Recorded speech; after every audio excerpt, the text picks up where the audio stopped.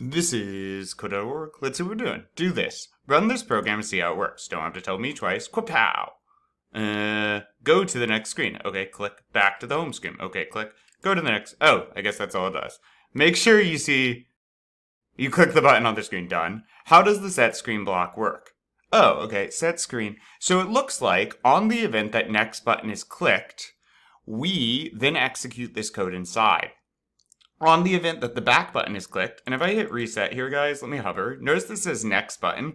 So this code in here and this function and this yellow greenish block only runs on the event of an action. Now, what action is that? The next button. This, the ID, notice it says next button. That's because if I click this guy, quapow, this stuff happens. And we set the screen to 2. Now, what is 2? Well, let me click up here. Quapow, that's this. Now watch this.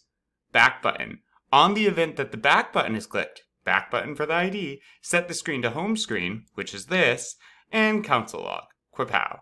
So, looks like we got that down. Add one command inside the second on event block to set one property of the home icon. Okay, so let me grab set property. Here's the second on event block. Do it at the bottom.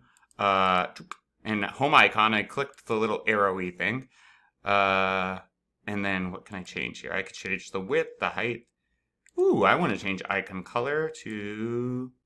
red's fine. All right, let's see how this goes. Quapow! Go to that screen. Quapow! Back button. Quapow! Wait, what did I do?